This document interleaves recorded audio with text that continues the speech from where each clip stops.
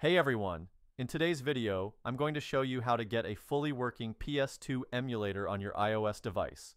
No jailbreak, no complicated setup required. This method is safe, fast, and works perfectly as long as you follow the instructions carefully. I've personally tested it, and it runs smoothly with most PS2 titles. Make sure to watch the entire video from start to finish so you don't miss any key steps, especially the installation part. It only takes a few minutes. Before we dive into the installation, there are a couple of quick settings we need to check to make sure everything works smoothly. First, head over to your device's settings, then tap on General. From there, go to Background App Refresh and make sure it's set to either Wi-Fi or Wi-Fi and mobile data. This will ensure the app can run properly in the background. Next, go back to the main settings screen and tap on Battery. Make sure low power mode is turned off. This is important because it can interfere with how the app functions. Once you've taken care of these two quick adjustments, you're all set to move on to the installation. Now that we've got the basics covered, let's move forward. Open your browser and go to tweakoapp.com.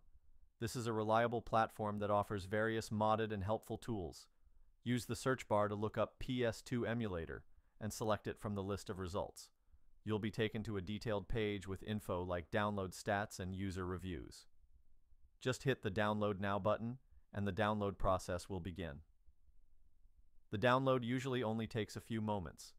If this is your first time using the site, there's one more step you'll need to complete. Don't worry, it's quick, simple, and completely free. You'll be redirected to a verification page where you'll be asked to install a few free apps from the App Store or Play Store. There will be a clear tutorial showing you exactly what to do. Once the verification is complete, the installation will start automatically. In my case, the setup finished without any issues, and as you can see, the app is now fully installed and ready to use. And that's it. Thanks so much for sticking around until the end. If this helped you out and everything's working fine, don't forget to give the video a thumbs up and subscribe to the channel for more useful guides like this. Got questions or ran into a problem? Drop a comment below and I'll do my best to help you out. Thanks again, and I'll see you in the next one.